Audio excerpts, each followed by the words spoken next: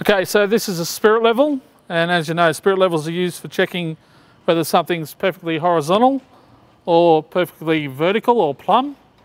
I'm just going to show you a quick way of checking that they're accurate.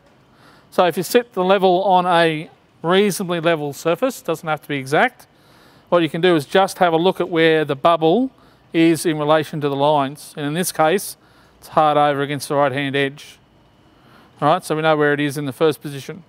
We can then flip it around to the second position and putting it back in the same spot, check where the bubble is again, and again, it's on the right-hand side. We can then flip it over. Again, check out the bubble, still in the same spot, and then turn it around again. And it's still in the same spot. So that tells me that this level is accurate and it's right for us to use.